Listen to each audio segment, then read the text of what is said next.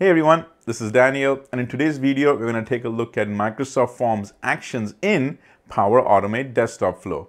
Now, this feature was released around mid-September, but what it does is opens up a wide range of options, because if you think about it, you can now have anonymous users fill a Microsoft form on the internet, take that data and put it on a legacy desktop application. So it definitely unlocks a whole bunch of ideas that you might already have. So stick around, this is very important. But first, here's my intro video.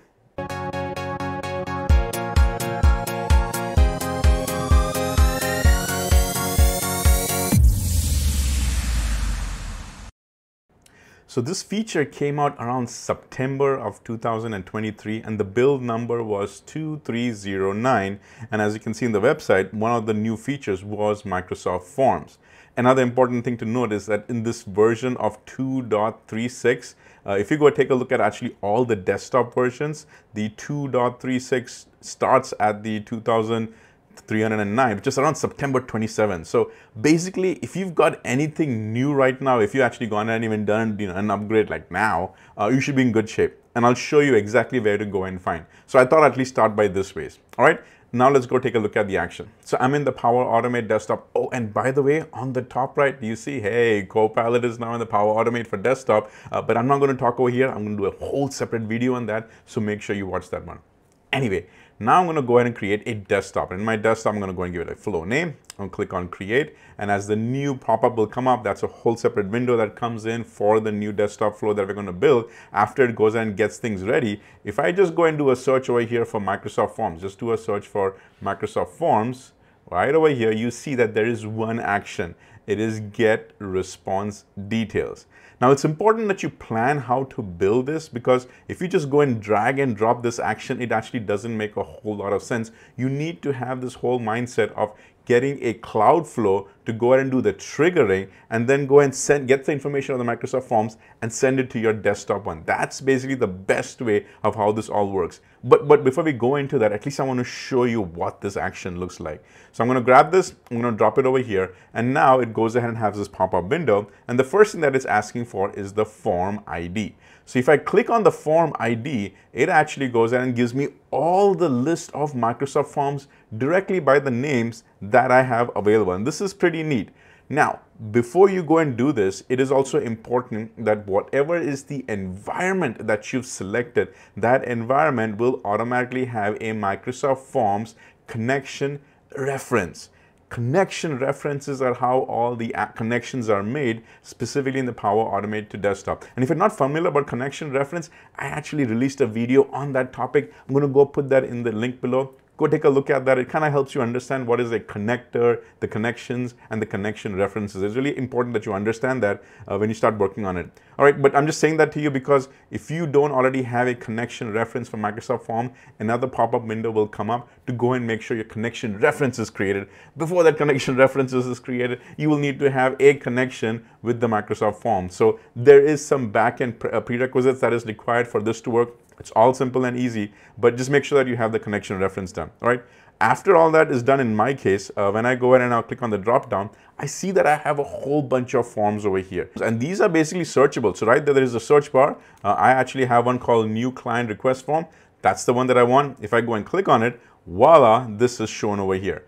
Now what it does is goes ahead and does a response ID. That is where things get a little confusing, because the whole process of Microsoft Forms action here in the Power Automate for desktop is a secondary thing. Secondary thing means your flow needs to start on the cloud side. The cloud gets all the information and then goes ahead and puts it into your desktop action. That is the best way to leverage this Microsoft Forms. So don't start over here and then try to figure out, okay, what is happening? I don't have any variables over here. Like, what is this information? I don't get it. Don't start over here. Go ahead and start on the cloud first and then call this desktop flow. So now that you understand this thing, I'm going to actually show you and walk you through the process. And then in the end, I have a full end-to-end example, and that will really show you the power of Microsoft Forms action in Power Automate for desktop. So let's switch over to the cloud flow. So I'm in the Power Automate cloud, making sure that I'm in the exact same environment that I need to be. And over here, I'm going to go and click on plus new flow. Now this is going to be an automated cloud flow. So when I go and click on the automated, the first one that you want actually is the when new response is submitted in Microsoft Forms. I was doing a few demo over here. That is why you see that as the first option. In your case, if you don't do that, you can either go and click on skip, or right over here and search for triggers, go and type in Microsoft Forms and you will find it. Since I already see it, I'm going to go and select it. I'll go and click on create a new. It directly opens up into the modern Power Automate Studio. For the sake of this video, I'm just going to switch back over into the classic for now, just to make sure that we focus on what's important.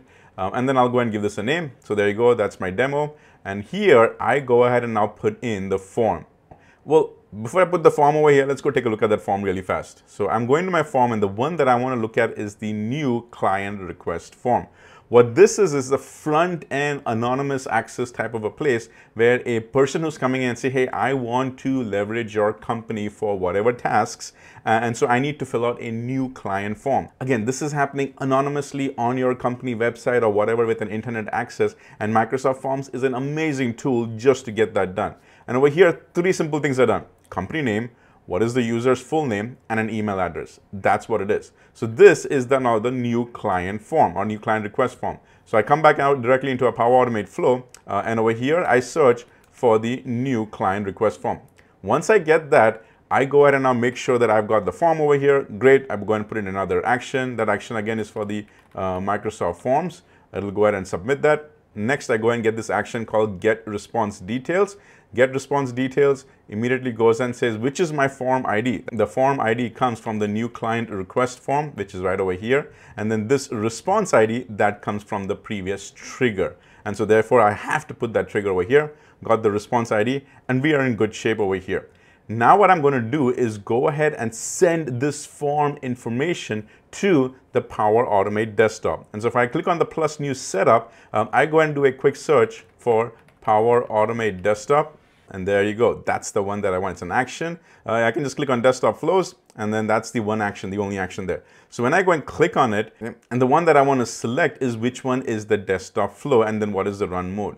So I'm going to pause over here because it's important that you understand that these steps need to be done on the cloud flow. And then after this, go ahead and actually create that desktop flow. And in the desktop flow, I'll actually show you the key steps that you want to run over there. So now let's pause on this side. Let's go to our desktop flow, and then we'll come back over here and finish up this part.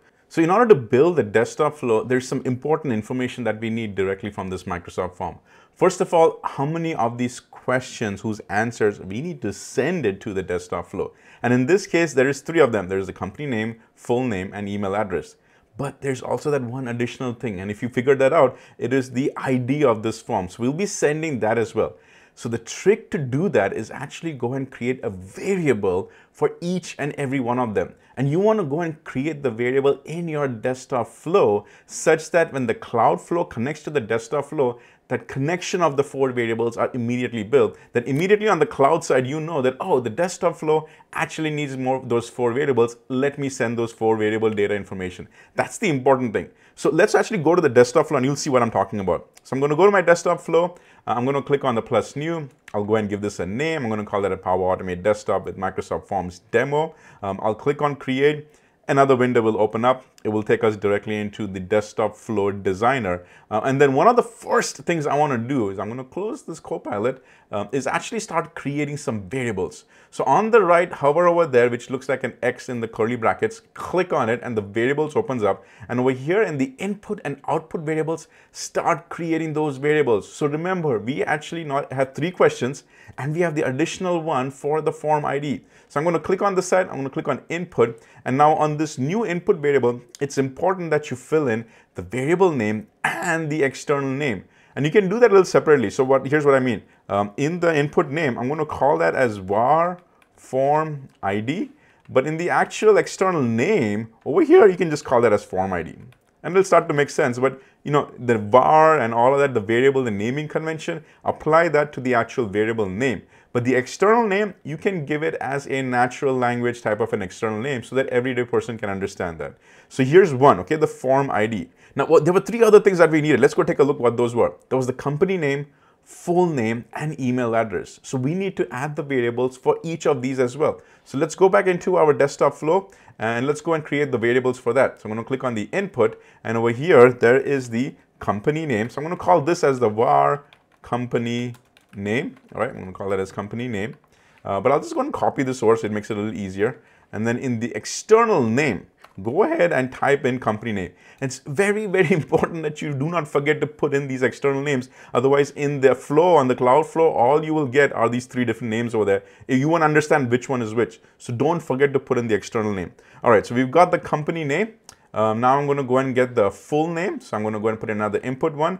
This one is going to be var full name. Again, go ahead and copy this over. Come over here to my external name, and I'll go and paste that in. And in the external name is going to be the full space name. Click on save. And then the last one was email address. So again, on the variable name, put in var email. And then on the external name, remove this new input and just type in email. Very, very important that you do this, all right? Click on it, make sure that you save it. So all of this is happening over here, all right? Great. Now, at least let me go ahead and show you the next steps that you have is actually start leveraging the Microsoft Form action. So on the top right on the search, I'm going to start typing in Microsoft Form. There is only one action, which is the get response details. Grab it, drag it, and drop it over here. Pretty neat. Now on the form ID, we need to actually go and put in that form name. So go and get your form name. Mine is the new client request form. Go back into our desktop flow, and there you go. In fact, you click on the drop down first because there's a separate search. The search doesn't work up there. The search works over here. So I'm going to say new client request form. Go and grab that one. But in the response ID, this is where you go and put in our variable, which is the form ID. That's what it is. And I should have named that as form response ID, so at least it starts to make sense. But you get the idea that the form ID is the variable I assign over here because that's the information that is going to be pulled in from the form. So just for the demo's sake, I'm actually going to save this over here because you will actually see a very important step that is happening. In fact, for just sake of example, let me go and drop a full message over here. All right, so I'm going to say a message, and in the messages, I'll put a display message, and in the display message, I'll actually go and say Microsoft Forms. And over here, I'm going to start displaying the information. So the first thing that I'm going to display is directly the form ID. So I'll select that one. Next, I'll go and start putting the other information as well. Well, one of them was the full company name. So let's go grab that one. Go ahead and again into the section, go and put in the full name. And then finally, even the email address. So I'll put that in over here so you can actually get all of it right over here, all right? So I'll go and click on save. That way the pop-up message will come up. We'll be able to see that. Cool. So I'm going to click on save. And again, in this time, you don't want to run it over here because it's not going to run. You want to run this from the cloud side. So let's go and add this desktop flow to that cloud flow. Because remember, we need to still finish that. So I'll go back into my cloud flow over here. If this thing doesn't fill up, that's fine. You can always go ahead and just delete this off. That way it'll just delete the step. Make sure that you save it. You don't lose any of your work. This is where we left off the last time. It's saving. And then now I'll go and click on the new desktop one. It should already remember which one we did over here. Open one. There's the desktop flow that we already selected. There's the action. Now I should be able to find the flow that I just created. And there you go, right on the top, which is Power Automate Desktop with Microsoft Forms demo. That's the one that we just created over here. See, that's the one. So we got that. So I'm going to click on this one. And then my run mode, for the sake of this example, I'm going to go and say that attended when you're signing in. Leave that. But notice the moment I went and selected the flow, it went and gave us these 3 input variables. And do you see that it actually went and gave us the correct name, the form ID, the company name. So it's very important that you actually start doing that variables correctly. Because over here, when I double click on one of them, this variable name makes sense while in the desktop flow. But the external name is what helps when you're calling that from the cloud flow. So kind of get used to that and think about that in advance to plan and make the overall process a lot more easier, especially in the future when you come back and do some troubleshooting. Okay, form ID. Well, what's the form ID? That form ID is the response ID right over here when a new response is submitted. So I'm going to select that response ID. What is the company name? Well, the company name is part of the form. See the company name, full name, email address. That's what we're seeing over here. So for the company name, I'm going to select the company name.